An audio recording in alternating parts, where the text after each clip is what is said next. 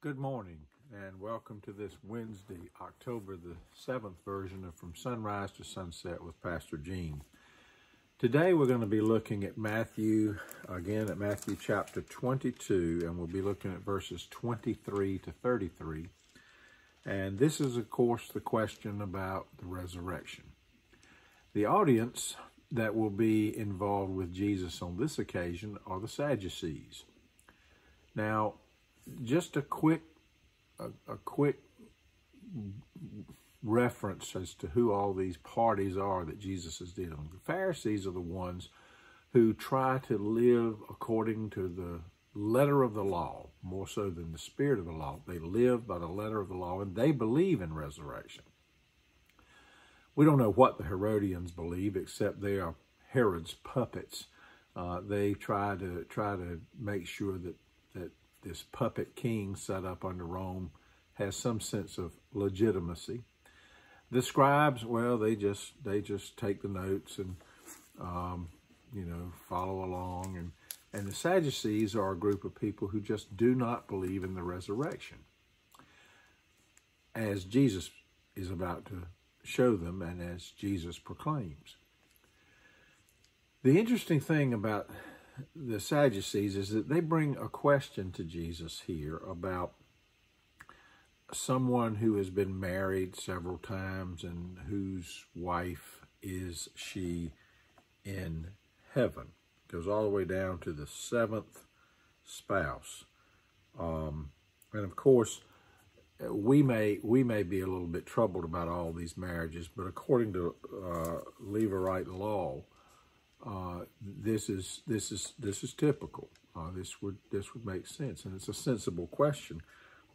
But they say to Jesus, the Sadducees say to Jesus, in the resurrection then, whose wife of the seven will she be?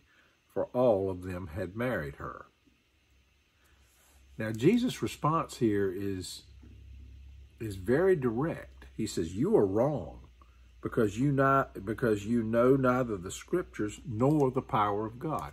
Now, I want you to think about that, because that's a very important phrase Jesus uses here. You don't know the scriptures, and you don't know the power of God.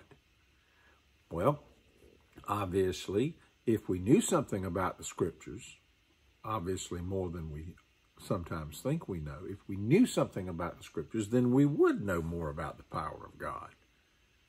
But the bottom line is many of us do not even know or care or think about the power of God because we've got our selfish intentions.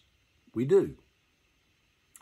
So in this passage of Scripture, when he says, you're wrong because you know neither the Scriptures nor the power of God, he goes on to say, for in the resurrection they neither marry nor are given in marriage, but are like angels in heaven. And as for the resurrection of the dead, have you not read what was said to you by God? I am the God of Abraham, the God of Isaac, the God of Jacob.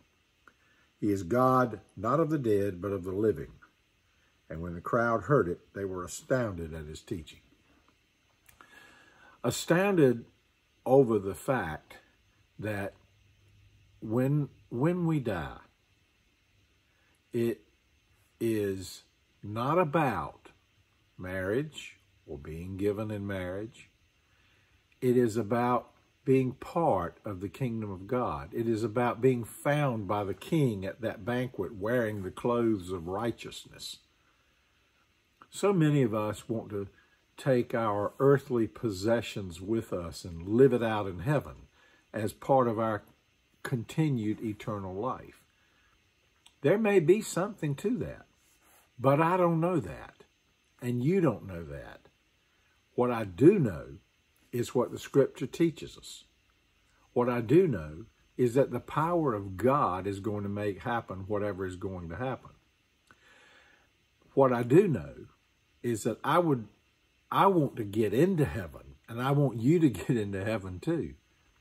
And whether we're living in a mansion over the hilltop or a pup tent, to be there, to be in the presence of God, to be a part of that eternal kingdom, to know that our souls and bodies are going to be raised just as our faith in Jesus teaches us, is a wonderful, comforting, happy, holy, joyful thought that I carry with me, and I hope you do too, from sunrise to sunset.